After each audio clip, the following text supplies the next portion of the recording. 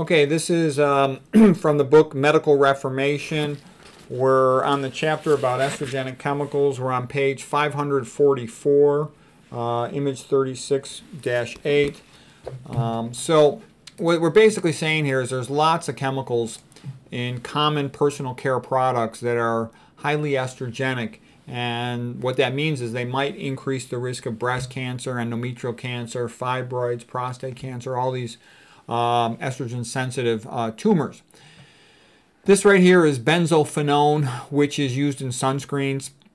And there's subtle variations on it, oxybenzone, benzophenone, and benzophenone 3. And the point is these are estrogenic. They got a phenol group on them or something that can function like a phenol group. So it's one of the reasons why I don't ever wear sunscreen. I mean, some people work outdoors all day long and they have to wear some sunscreen, but look at the guys who cut lawns and stuff. You can wear a sombrero, you can wear a long sleeve shirt. If I need to get my vitamin D, I go out in the sun, read a book for an hour or something, go back inside. I don't like sitting around at the beach all day. Consider that a waste of time. I mean, there might be special circumstances on vacation or something, but I don't want to do that habitually. All right, so anyways, here's figure 36.9. This is estrogen excretion from the human body. And so what happens is estrogens are taken up by the liver. These are excessive estrogens that the body deems should be excreted. And it then conjugates them. In particular, it does something called glucuronidation. And think of that as being like a glucose with a carboxylic acid attached to it. And it attaches it to the E. The E here stands for estrogen. And this will be the glucuronic acid.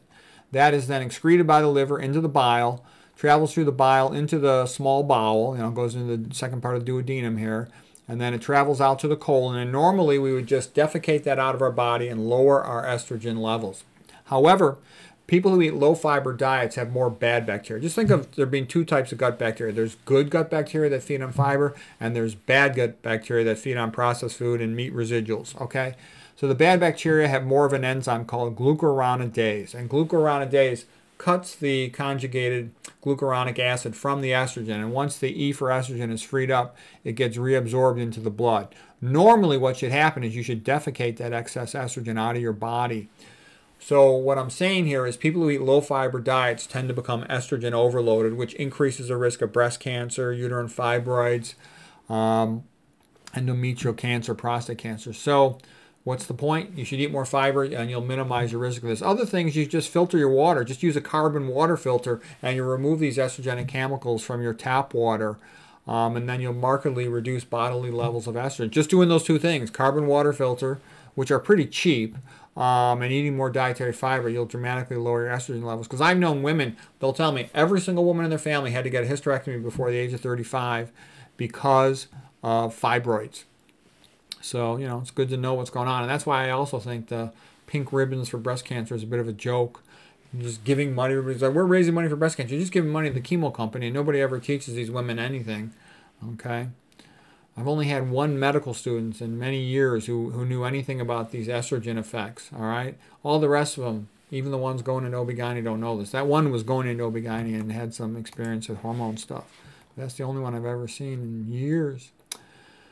Okay, let's see. What's next here? Oh, here's this lady. And the reason for this picture is you take a look at this lady, okay?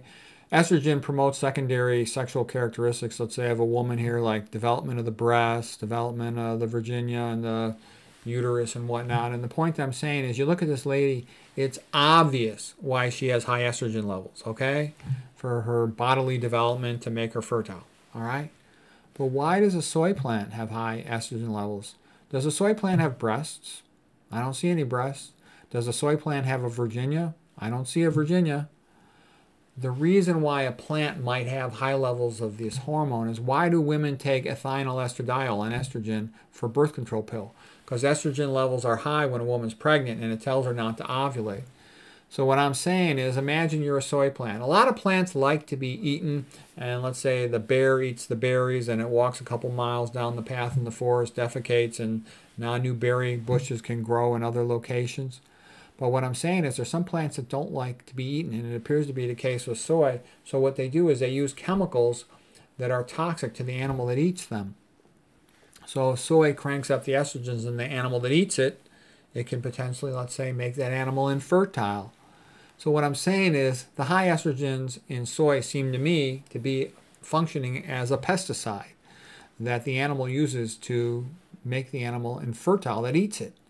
In addition, soy plants are goitrogenic, so they're toxic to the thyroid. That can also decrease the reproductive capacity of the animal that eats it.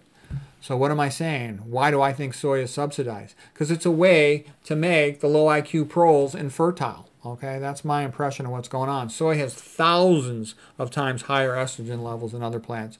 Also, flax does. Flax is even higher, but the flax estrogens are of a little bit different type. And what people typically say to me is, well, soy estrogens only activate the good estrogen receptor, not the bad one, you know. But as it turns out, if you look at the papers like the Stefan Mueller paper, you'll see it activates the so-called bad one, the one that is responsible for secondary sexual characteristics. And it almost as much as the other one, so I'm not buying that argument. Anthony J., PhD guy, has good videos about soy. He's a lipid biochemist. So that's why I would never eat soy. I think it's like one of the most overrated foods. Activates both the alpha and the beta estrogen receptors. Why do I think soy has got a reputation as being so healthy? Well, first of all, big money wants it in the processed food to sterilize the low IQ proles. Secondarily, people say, oh, well, the Asians ate it. They don't have any problem having babies. They ate tiny amounts that grow in their backyard that was unprocessed with nothing sprayed on it. Modern GMO soy is sprayed with typically GP glyphosate, which is really toxic. It's neurotoxic. It's toxic to the liver. It's obesogenic, diabetogenic. It increases the risk of leaky gut. I think the reason why soy got a reputation as being relatively healthy is because it was typically compared to meat and dairy. And it's not as bad as meat and dairy in a lot of ways, you know, for cardiovascular, atherosclerotic disease, and diabetes, but it's still toxic. It's unique as a plant having heme iron. Okay, that's pretty bad. Typically, the GMO form is often processed with hexane, which is a neurotoxin. So, I mean, how much worse does it have to be? It can damage the female reproductive tract, cause precocious puberty. It lowers male sperm counts. What more do you want? What could make it better than that? I mean, anything that estrogenic would have to sleep with me and do my laundry, okay? I mean, it's got so many problems. Why would you ever want to bother with it? That's my take on it. McDougall didn't think it was a good food, but he's polite about what he says. Me, no one cares what I say. I'll just say the truth. I don't have to sugarcoat it. Okay, I think soy is a terrible food.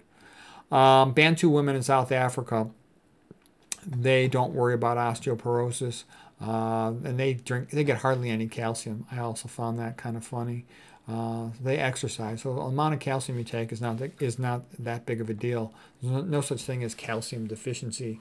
Anybody taking a naturally occurring diet, they get more exercise certainly.